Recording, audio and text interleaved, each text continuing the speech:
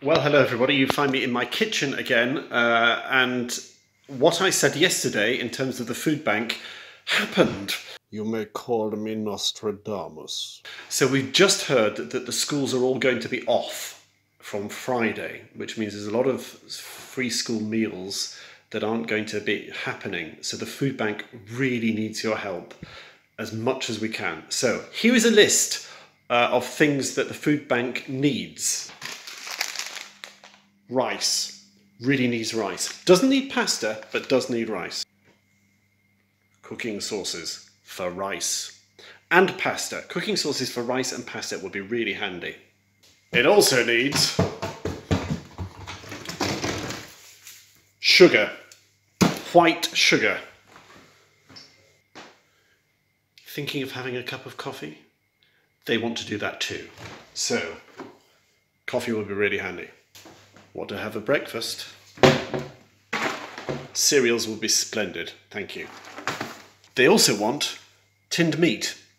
I don't have any meat in a tin, but if you can get ham or meatballs, that sort of stuff, really helpful. But let's not stop with the tinned meat thing. Let's go for some tinned fish. Tuna, salmon, anything you can get hold of. They're really short of at the moment. They also need dried versions of this. Potatoes, smash, desiccated potatoes, dried potatoes, whatever they say. Not real ones, just fake ones. So let's see what's in the fridge, shall we? We need milk. Not that sort of milk. We need this sort of milk. I didn't have any. And finally, not this version, packets or tins of custard or rice, of rice pudding. Be really helpful. So if you can provide any of those, there's a list on the description below, and there'll be an email going out. Also, if you're healthy enough and you're not isolating at the moment, there are two opportunities to help with the food bank.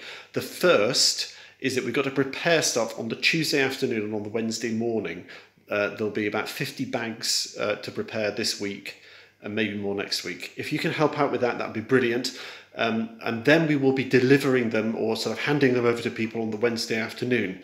I understand if you don't want to do that, but if you can, that will be helpful. Otherwise, it'll just be me, and you know what my charm offensive is like. So it's cold outside, but inside, the church is very much as it was. There it is, the Good Ship Holy Trinity. And in the porch here, you will find baskets to put all the food in. Somebody's already filled that since this morning, which is brilliant. Ooh, Pringles. And on the other side here, you will find two things if you want to pick them up. We have the leaflets that you can fill in, the postcards, some of which have my name on them as well. If you want to hand those down. And here there is a box full of consecrated wafers for communion on Sunday. So if you're able to join us live streaming on communion on Sunday, take one of these and share in that with us. So thank you so much again, and I'll speak to you soon.